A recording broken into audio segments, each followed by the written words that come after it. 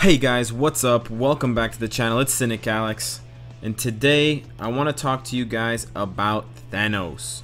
Now, this is not a video talking to you guys about how badass Thanos is per se, or how I cleared Infinity Thanos with him, you know, last week and this week and stuff like that, whatever. It's not about any one specific thing about the character, but it's more about how the character it instills a kind of feeling in me, at least, and I'm guessing and I'm hoping to hear from some of you guys that watch the videos that have Thanos unlocked, that have him, you know, all the way up to 6 stars, because that's where most characters shine, of course.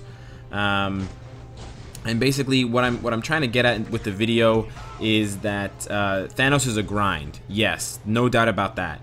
He's twice as much in costs as any other world boss character. So for the price of Thanos, you can literally get, you know, Proxima and Corvus, or Supergiant and Ebony, or, you know, Black Dwarf. And why would anyone get Black Dwarf? But Thanos is on his own. Is lonely at the top, as they say in the business. So yeah, Thanos is a huge grind, and it's one that a lot of players avoid, even if they can grind for world boss materials, because it's just one character. Now, thank you. I would like to repeat. That's so nice. I really like that feature where they put that in there. I think it's great, and it's very clear what's going to happen when you press the OK button. Anyways, back to what I was saying. Yeah, Thanos is just a huge grind, and I remember pretty much every week that I would clear, every day that I would clear world bosses for the 5 times, I would count up my debris, you know, and I would recalculate. And trust me, these calculations would take fucking hours, because you guys know how I do with numbers. So it was like chalkboards and fucking, you know, papers on papers on papers. You know, I felt like Snoop Dogg minus all the plants. There was just papers everywhere. And yeah, I would do my calculations to reanalyze and rediscover how much I needed left towards Thanos to get him to 6 stars, of course. So, you know, and I would break that down into days, into runs, into like average debris per run.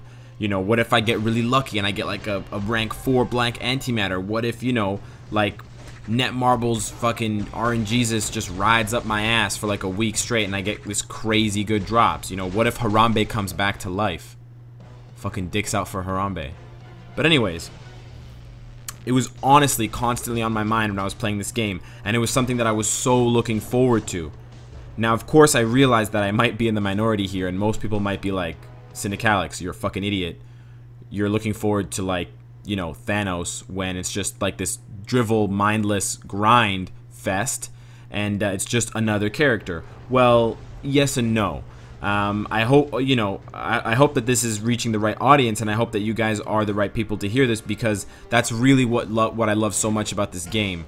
And call me crazy, but I might have gotten, I can't, you know, it's hard to gauge something as subjective as like enjoyment and happiness and excitement, but I might have gotten more enjoyment out of this game when it was A, had challenging content, and B, was challenging to establish and to like grow new characters, and to really feel the power in those characters. Because of the way that they design characters now, and because of the limits that some characters push the game to, shout out Shirog, shout out, you know, Thanos, but Thanos is kind of in his own league, so it's basically just Shirog and Loki and a couple of other characters. It's a very short list, but because of where certain characters push the game to, and the ceiling that they set, all the other characters that come out, like, they do have certain quirks, or they have certain functions that make them really cute or fun to play or unique. You know, Songbird's auto attack, world boss clears. Wiccan has all his teleportations and he's gay. You know, Gwenpool is obviously just trying to appease fans of another superhero that's much more popular.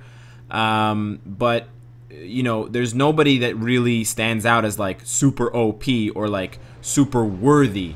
But with a character like Thanos, you feel like, at least I feel like, he just absolutely decimates everybody. I mean, like, it took me a good 20 to 30 tries timing Sharon Rogers' attacks and her buffs and stuff like that, and the 3-star skill, before I beat Infinity Thanos, okay?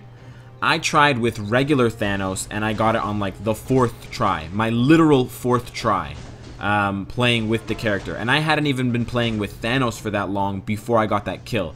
So I wasn't even yet comfortable with his skill rotations and like what to do if you're in a tight spot, you know, what to do when the ball starts slapping your chin like a rotary blade at the casino. You know, it's just like, the guy's absolutely bananas. Like in timeline, if I don't face another Thanos, it honestly feels like a joke.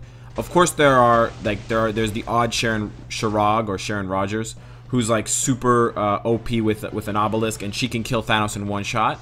Yeah, I understand that. But when I lose to those kind of characters, it feels kind of cheap or kind of like lucky.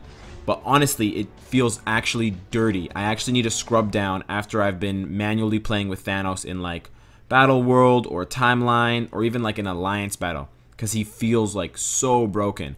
And that satisfaction of getting that character after all those like long months of grinding and having the character be as like rewarding as the grind was is just like insane. And I really like that feeling.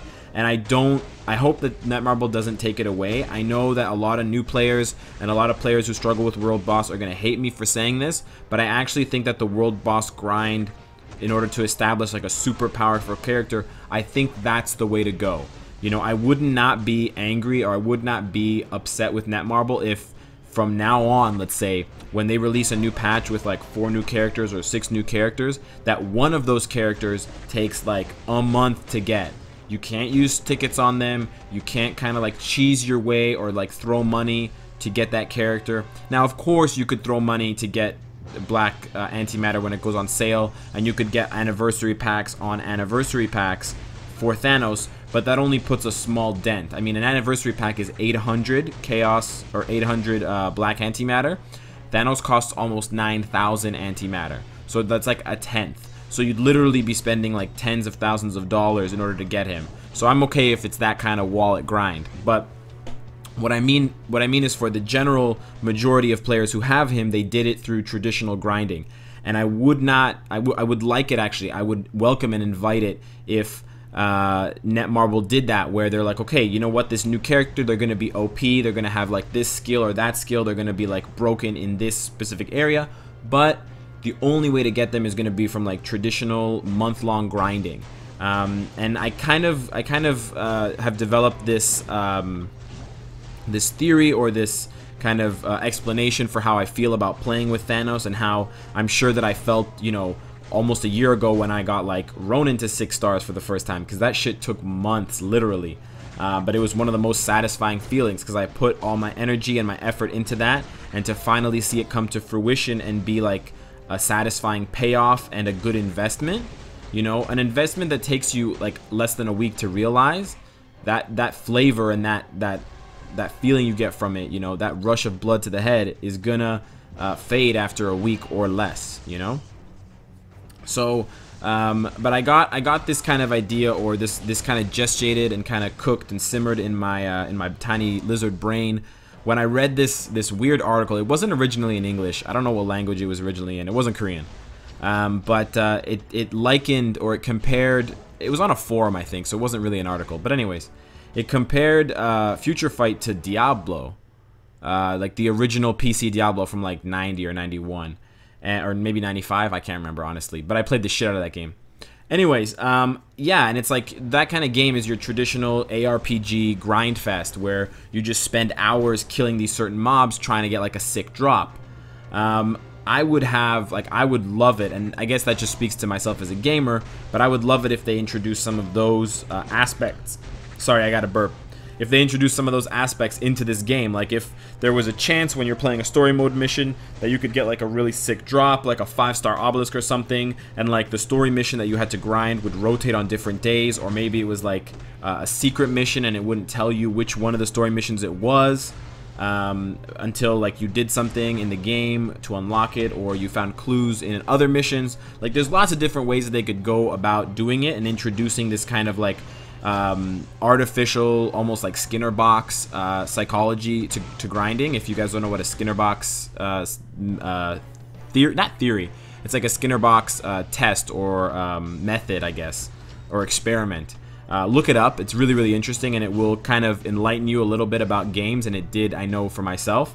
But anyways, that's not what I'm trying to get at. What I'm trying to get at is that I kind of have realized something from playing Thanos post-Thanos grind, and it's just like holding his balls in my hands after months of, like, you know, grinding together to create the materials to manifest his balls is a really satisfying experience. And the weight and the size and the kind of magnitude of holding them in my hands finally after so many months of wishing for them and hoping for them and playing for them feels awesome. They just feel great. The left one in the left, the right one in the right, they just feel really great.